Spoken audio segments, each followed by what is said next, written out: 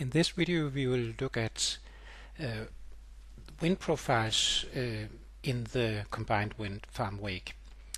And you can see here I've defined this transect here. I can set the point of reference here, and then I can also adjust how long it is. And also I can click different places here.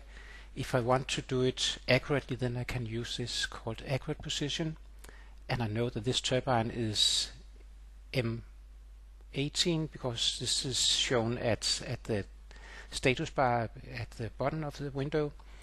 And then I can say accurate position, find this turbine in the list, here it is, and then determine for instance, the positions relative to this. So now it should be 8 rotor diameters downwind of this turbine here, and with a 0 displacement. So it will move closer here, I think, and it would be upwind. But anyway, you get the idea. I can also make a transect here in any direction here. Maybe I want it in front of this turbine so I can see what are the upwind conditions, and then maybe I should turn it a little. Too much. So this will be the incoming wind for this wind direction here to these turbines. And I can also see a downwind profile, and then I can click, if I say snap to turbine like this, then I can click here at a selected turbine and then say downwind like this, and then maybe this upwind that should be shorter, something like this, I think. And then I can see how the wake is aggregated down the wind farm. This will depend on wind speed, and that's actually quite instructive to see.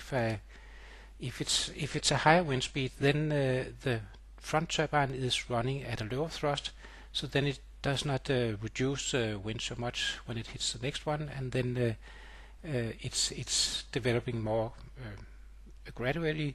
In contrast to if it's at a low wind, then it's like the first turbine is reducing the wind quite a lot, and then it's already at some low level here.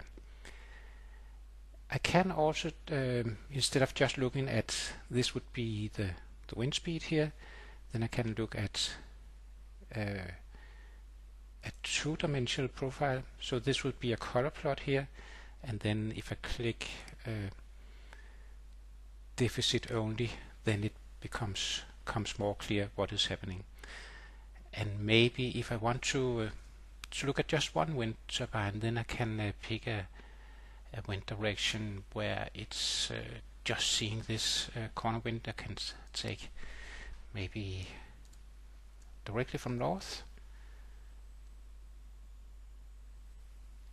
and then I see just one wind turbine. And then it's also interesting to see, this was neutral stability. If I take our stable case from before, then you can see that it looks it's generally longer. And also up here, then perhaps you can see that the wakes are more narrow.